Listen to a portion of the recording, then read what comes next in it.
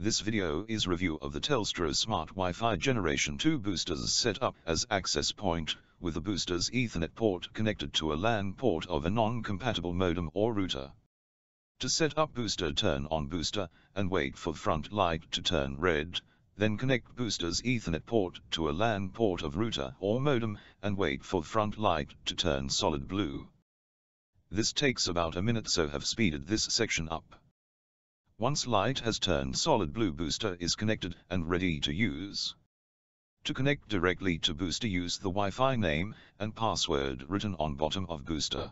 Before using the booster, I will log into booster using the login details written on the label on the bottom of the booster, and change its Wi-Fi name and password to match that of the main modem, so that devices will automatically connect to the access point with the strongest signal.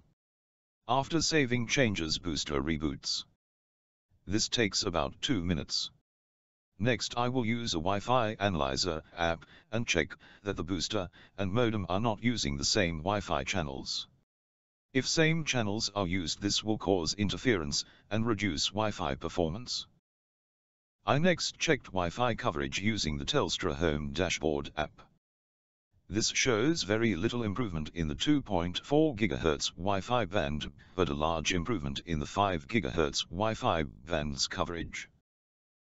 Next, the speed in the area with poorest Wi-Fi coverage was measured to an IPERF3 server connected to one of the modem's LAN ports.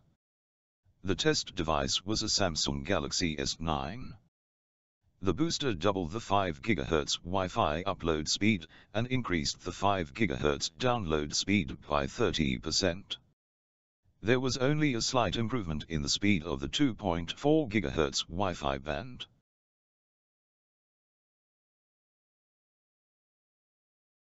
Next, measurements were taken of the internet speed, with and without booster, of a Samsung Galaxy S9, close to modem and in room with worst coverage.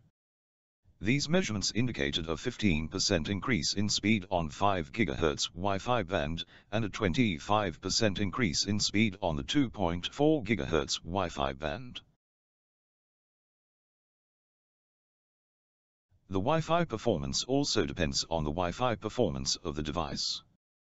The next set of results are from a laptop with a D-Link DWA182AC 1200 Wi-Fi adapter. The results were measured in room with least coverage with and without booster.